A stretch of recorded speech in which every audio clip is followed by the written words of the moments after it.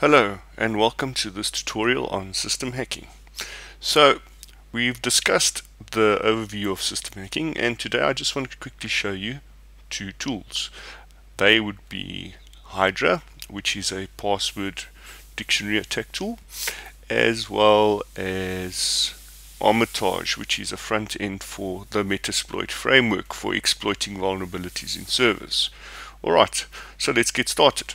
So in this lab I have this Kali machine, and I also have a virtual machine which is running the Metasploitable framework, which is a virtual machine that you can download off the internet, which is great for testing exploits and labs, etc, etc. So let's just move this off the side, and the first thing we want to do is obviously scan.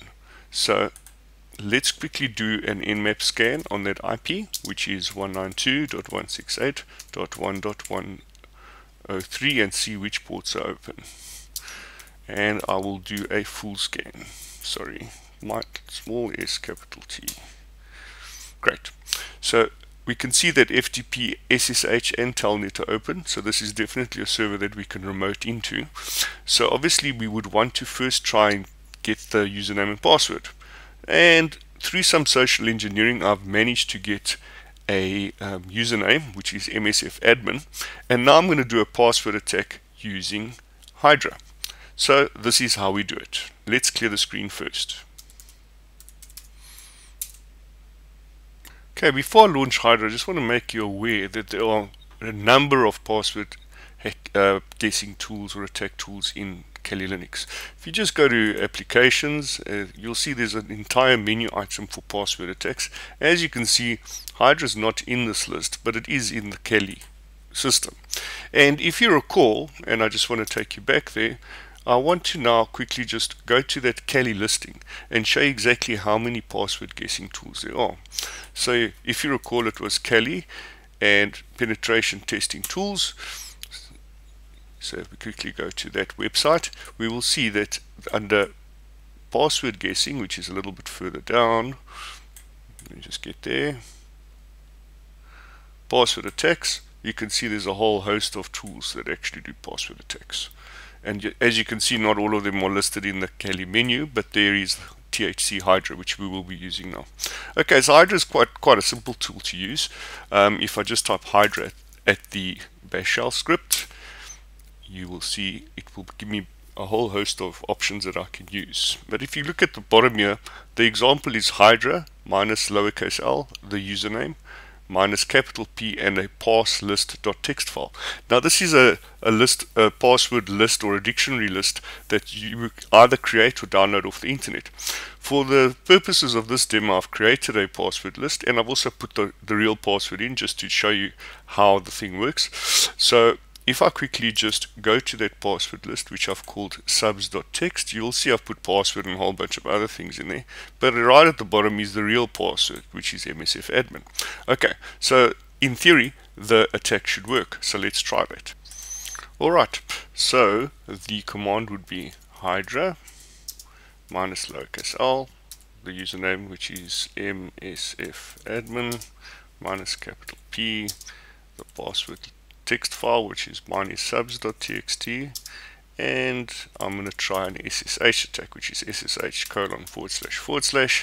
and then the IP address 192.168.1.103. Let me just hit enter, and as you can see, within a few seconds it actually brings back the username and the password, and it gives you a nice green font so you can see it straight away. You can also use this to attack other ports. So just as an example, let's quickly try FTP. So all you do is just take SSH out and put an FTP there, and then run the attack. And as you can see, within a few seconds it comes back again. Great. So that is Hydra, which is a great password attack tool. And let's move on to Armitage. To launch Armitage, you simply just go to this menu item there, and as you can see that there is Armitage. But just to let you know, to get Armitage up and running, you must start the Postgres SQL service, and the command for that is service Postgres SQL start. But when you try start Armitage, it will give you that command. Okay, so I've got Armitage up and running, and this is what it looks like when it loads. Okay, so the first thing we want to do is add a host to our attack workspace. What you do is you literally go to hosts and then add hosts. And let's add our Metasploitable server, which is 192.168.1.103, and add that. Okay, so it's added one host. Now the next thing you want to do is literally click on the host, right click now, and let's quickly do a scan. So now what it's going to do is, as you can see, it's running an nmap/metasploit scan in the background, and it's finding all those open ports which we know are open because we ran the nmap scan earlier. And once the scan's complete, we will then be able to see what options are available. So what you want to do now is go to attacks and find attacks. And what it's going to do now is going to query all those open ports, all the banner grabbing that it's done, and it's going to compare them to the exploit database which it already has on the Kali Linux system. Obviously this exploit database gets updated from time to time as new vulnerabilities are found in new systems. So let's just wait for that to finish. Okay, great, so that's done. So the attack analysis is complete, and when you right click now, you'll see there's an attack menu. Okay, so I'm going to, as you can see, it's found a whole host of attacks that we could possibly use against this, but I'm going to attack the Samba service, specifically the user map script. So if I click on that, it'll now give me the options for the attack.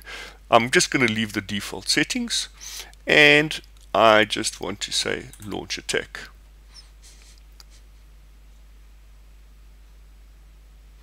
If you see in the bottom here, the attack's run, and when the icon changes to that red with lightning on it, it means that the attack is successful. Once the attack's successful, you can now right click again on this icon, and you can see that there are a whole bunch of menu items. There's the attack one from before, etc. But what's new is there's a shell here, which is great. So we can interact with the server, or we can upload files. Let's interact with the server. So we literally just click on interact, and it opens up a new little shell tab here.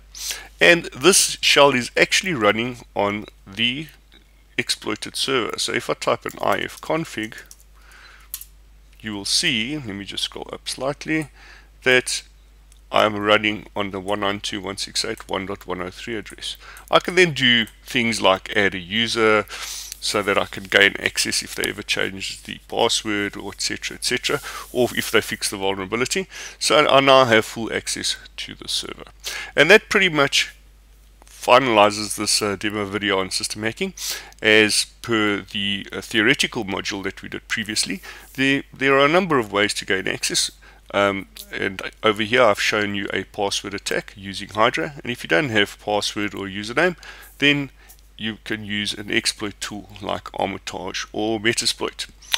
And that pretty much sums it up. Thank you very much for watching.